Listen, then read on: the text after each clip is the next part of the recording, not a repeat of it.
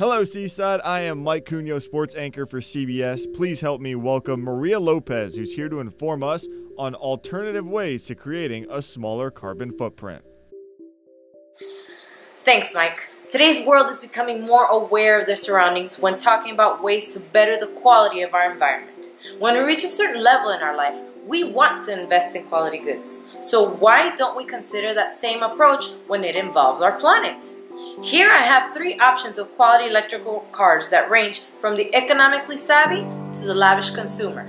The 2017 Mitsubishi i-MiEV. The highlights of this model include 62 miles per charge, and it seats up to 4 passengers comfortably, and it costs starting at $23,000. Second model is for the more sporty driver in all of us, myself included, is the Tesla 3 model, and it can seat up to 5 adults comfortably, and you can drive up to 215 miles per charge. It has the autopilot option, so no hands.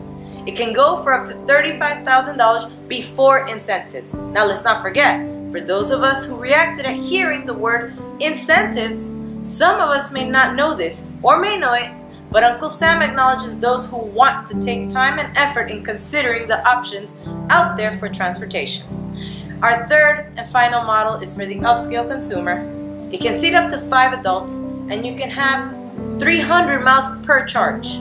The Tesla Model S has a starting price of $66,000, and like everything electrical, it needs to be charged. So given our options, why not invest without sacrificing what matters to us most?